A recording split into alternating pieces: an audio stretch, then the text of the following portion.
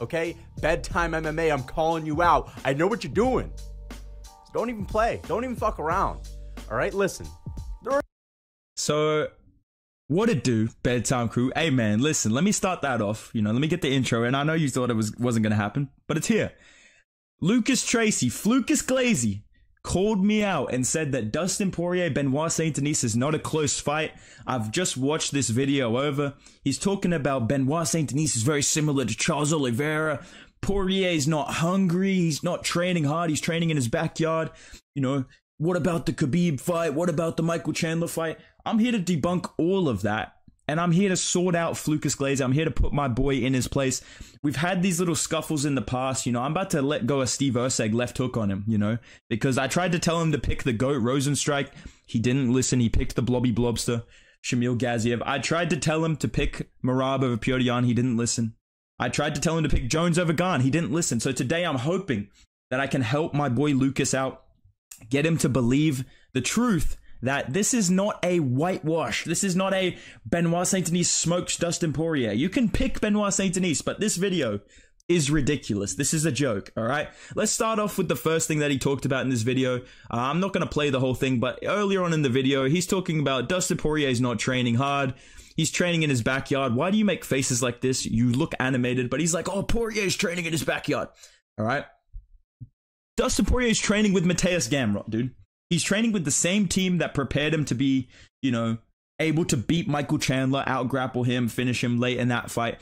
Same team that helped him put up great takedown defense in his fights, and I'll talk about that later. The numbers are there to prove what I'm saying is true. Unlike LucasTracy talking about, oh, well, Poirier's just not hungry, man. He's just not a hungry man. He's not bringing up any evidence. He's not bringing up any fight footage. I'm here to give you some real information, all right, dude? So that's number one. Poirier ain't hungry, bro. He shaved his fucking head, dude. He's training with the GOAT, Mateusz Gamrot, who's a better fighter than Benoit Saint-Denis at this point in his career. He's higher ranked. He's beat good competition. He is a very similar matchup. Even if you don't think Mateusz Gamrot is very good, he is very similar. And he is a wizard in the grappling. You have to give him that. So this is a good look for Dustin Poirier, and that's the first thing I wanted to talk about.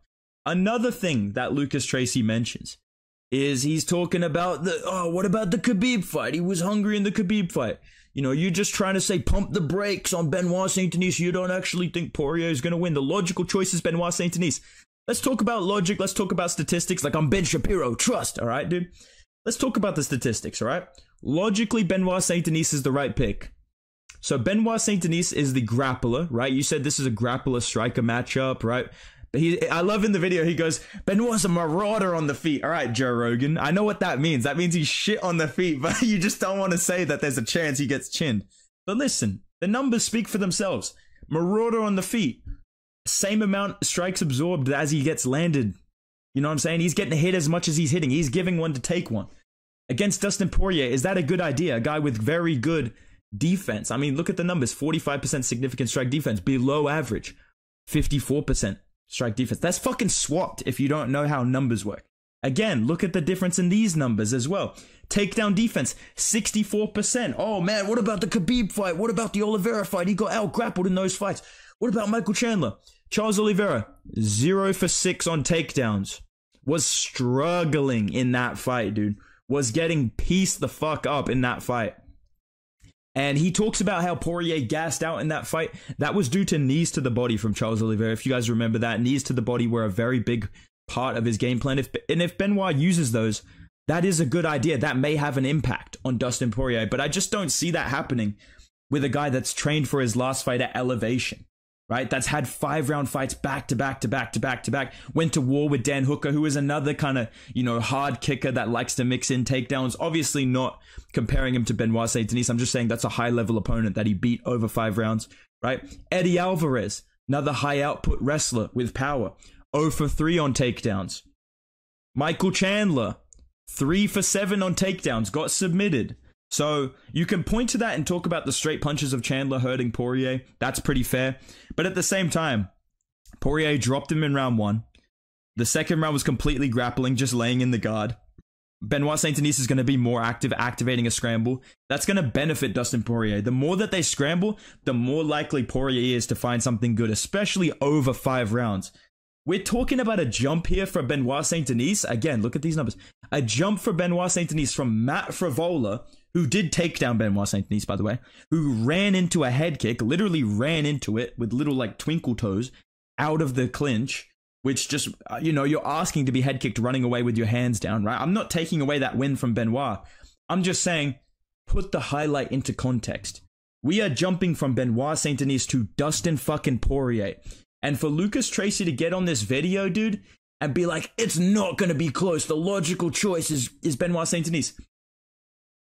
My brother, you picked Poirier against Justin Gaethje his last fight. You literally fucking picked Justin Gaethje less than a year ago.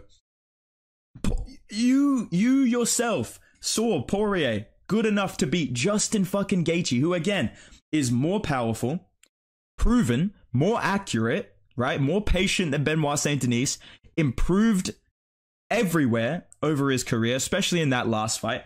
You thought Poirier was going to beat him, and now you're switching up completely. So if I'm the pump the brakes guy, what does that make you? You're the flip-flop guy, bro.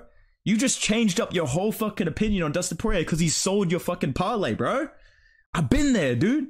But let's be fucking real here, man. I'm not being a pump the brakes guy. I'm not going against the logical pick. I'm looking at both of these fighters and saying, this is the guy who can stuff takedowns from Charles Oliveira and Michael Chandler and Eddie Alvarez and Khabib, right? This is a guy who can knock out Conor McGregor standing. And you're talking about him getting steamrolled by a guy who got a crazy head kick against Matt Frivola. Very impressive. But otherwise, who has this man beat?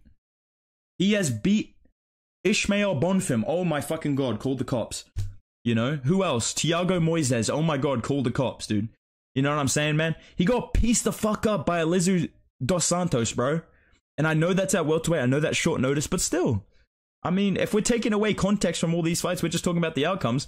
Your boy got pieced the fuck up by a welterweight that's not even ranked. And Dustin Poirier is a great boxer. Benoit Saint Denis, you look at his numbers and you watch him fight. This man does not move his fucking head. Benoit Saint Denis does not move his head. That is a fact. If you have watched Benoit Saint Denis fight, you know this man does not move his head. He is a marauder. I will give you that. But a marauder does not move his head. He comes forward. He throws big kicks. Dustin Poirier is good at checking kicks. He's good at slipping, especially early on. He gets in a good rhythm. Once he starts pulling up the shorts, fixing the hair, you're cooked. You're cooked, brother. And again, the last thing I want to talk about with this fight, I mean, I've already talked about how you look at the numbers. Dustin Poirier has better defense, better, you know, similar takedown defense numbers against way better competition, which gives me confidence that he can stuff takedowns from this guy. Benoit Saint Denis gets hit a lot, has been tagged the fuck up in the boxing, has a granite chin. I'm going to give him some respects there, right? But we haven't seen him go 5 rounds. We haven't seen him against the level of competition that Poirier is. And he's talking about, oh, Poirier's 35, man. He's contemplating retirement. He pulls up this quote right here. Every fight could be. Think about what he's actually saying here. This is not a ridiculous thing to say. This is not a Henry Cejudo. Guys, I'm going to retire, dude. I'm going to retire, man. I'm seriously, man. I'm going to retire, you guys. This is not that at all. This is every fight could be my last fight. He's saying if I get knocked the fuck out, of course, I'm going to consider retirement. I'm 35.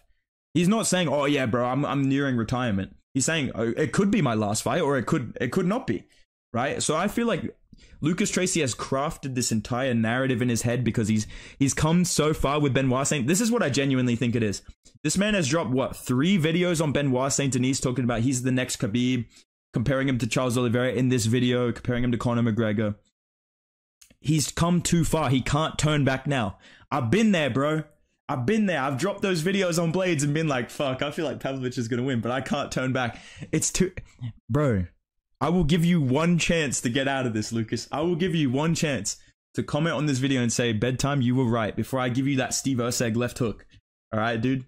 I will give you one chance to change your mind. But seriously, think about this. He's stuffing takedowns off Charles. He's stuffing takedowns off Eddie. He's submitting Michael Chandler and dropped him badly, right? Very similar fighting style from Chandler to BSD in this last fight. He was throwing kicks and he was spamming takedowns, and Dustin Poirier beat him and looked like shit and still beat him. And this is now bald, motivated Poirier, who's never lost 2 in a row, by the way. Let's remember that. He's never lost 2 in a row. So that's another reason. why I'm picking him. But again, this is an illogical pick, man. I'm just trying to pump the brakes on Benoit Saint Denis, you know? Obviously, once you beat Matt Frivola, you can beat Dustin Poirier. That's why I'm picking Terrence McKinney to beat Dustin Poirier in his next fight, guys. That's the truth here. But all jokes aside, that is my breakdown. That is my analysis of this fight. I think Dustin Poirier's boxing is going to catch up to Benoit Saint Denis. I think he's going to be able to stuff enough takedowns. He's going to drag him into round 3, round 4. It's going to be a war. That's a bar right there. I just rhymed 3 lines in a row. Bars. But I do think it will be a close fight. And again, I'm not saying Benoit Saint Denis has no chance. Obviously, he is a powerful guy. Obviously, if there was ever a time for Poirier to lose 2 in a row, it would be right now. At his oldest, coming off a KO loss. It makes sense. But what I'm saying is, LucasTracy, I'm not pumping the brakes on Benoit. I'm pumping the brakes on you. The glazing, the unlicensed dick riding, it's fucking out of hand, dude. And you know it is, bro. You know it is, dude. So think about that shit before you keep going, all right? I think Poirier is going to TKO him round 3, round 4. I see this fight being very similar to the Justin Gaethje fight, the first one that they had, where Gaethje's landing these hard leg kicks, Poirier lands some big boxing combos. Again and again and again until, you know, Poirier just puts something on Benoit, hurts him, TKOs him up against the fence late in the fight. Both of them are covered in blood. It's an absolute war. The crowd's going crazy. Fight of the month contender, maybe a fight of the year contender. I think it's going to be a great fight. I do think Benoit Saint Denis can do it. But the last thing I want to mention is when we're talking about what's the logical pick, what's the statistical pick, what's the smart pick, right? Because that's what you care about so much. You really care about these picks a lot, I can tell. Okay, you do a lot of research, but here's one thing I want you to remember if you didn't research it, bro. Dustin Poirier has been ranked longer than Benoit Saint Denis has been training MMA. And he has been fighting elite competition the entire fucking time. He is not like these other guys that are picking and choosing, that are taking 2 years layoff every time they fight. This guy's been active. He's been fighting the best in the world. He's been at the top of the lightweight division for longer than Benoit Saint Denis has literally been training MMA. That's facts. That's literally a factual statistic, bro. So don't tell me that this is not a smart pick, or that I'm just trying to pump the brakes on Benoit Saint Denis. I'm trying to pump the brakes on your glazing, bro. You're going glaze overdrive. You're going to drown Benoit Saint Denis. But listen, bro, that's my thoughts on this fight. Give me Poirier by round 3, round 4 TKO. Let me know what you guys think of this fight down below. What do you think is going to happen? Do you agree with me? Do you agree with Lucas? Drop your comments in the comments section down below. If you enjoyed the video, drop a like. Subscribe to the channel. At 20,000, I'm going to be doing the bedtime MMA impressions tier list, including, you know, Bedtime's a fucking scumbag, dude. Lucas is a fucking scumbag, dude. You know what he fucking did, right? And Henry Cejudo, all the guys. So if you want to see that, make sure you subscribe to the channel. I'm going to be doing full 299 predictions this week, as well as a Sean O'Malley Cheeto Vera breakdown. So make sure you stay tuned for that. Go follow me on Instagram at Bedtime MMA as well. You can see all my picks. I've been going crazy with the picks lately, but appreciate all the support, you guys. See you in the next video. Goodbye.